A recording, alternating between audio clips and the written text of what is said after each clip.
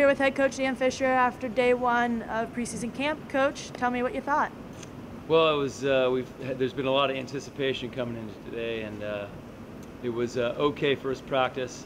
The energy was good. We've got a ways to go with our fundamentals, but that's what we're going to be working on the next couple days. I thought our two younger setters did a nice job making some adjustments as the session went on. I thought Kadi Kulerkan, our graduate student transfer, really stood out, and we're looking forward to getting better.